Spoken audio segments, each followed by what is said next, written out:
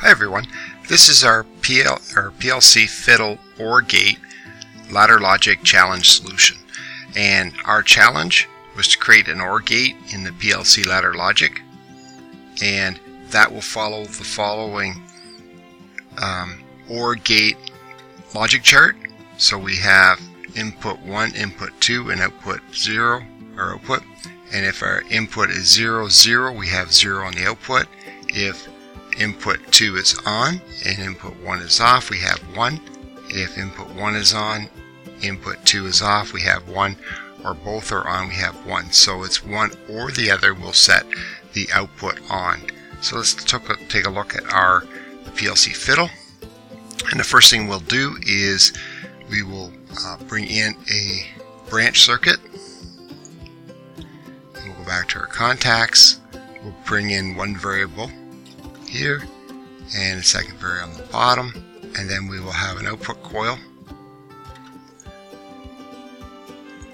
So we'll select variable 1, variable 2, and our output.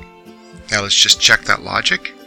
If input 1 is on, our output becomes on.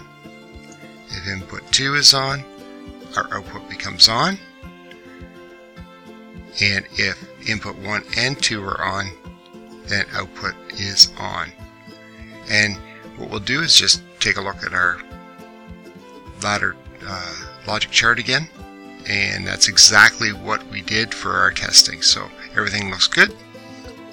And what we'll do is hit the check of our solution, and you can see it pass all of our tests. So this is the solution for our PLC Fiddle OR Gate ladder logic solution.